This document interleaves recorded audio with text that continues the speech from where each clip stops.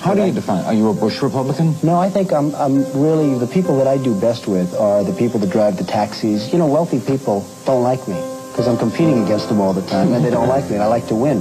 The fact is, I go down the streets of New York, and the people that really like me are the taxi drivers and the workers, etc., etc. What's the downside of being part of the 1% of the richest people in America, especially when you're trying to reach the middle class? The funny thing is, I'm a rich guy, but I have this great relationship with the working people of this country. I have to remind Ted Cruz that Teddy Roosevelt was also from New York, as many other people. Listen, Donald Trump, to me, is the last hope for America. I don't want nuance, I want bold colors, red, white, and blue. America, I have seen, Dagan, the last several decades, absolutely fray and decline. When I saw those guys on the boats, on their knees, I mean, that says a picture about America that I haven't seen ever before. And I think we need Donald Trump right now. The country needs him.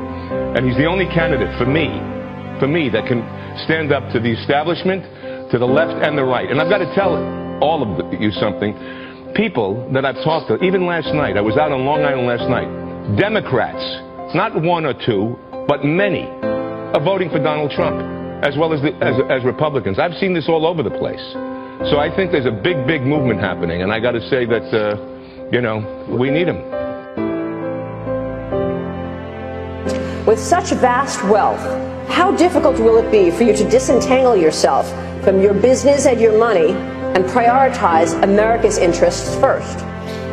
Well, it's an interesting question because I'm very proud of my company. As you too know, I built a very great company, but if I become president, I couldn't care less about my company.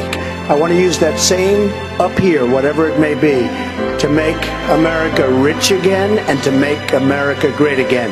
I have Ivanka and Eric and Don sitting there.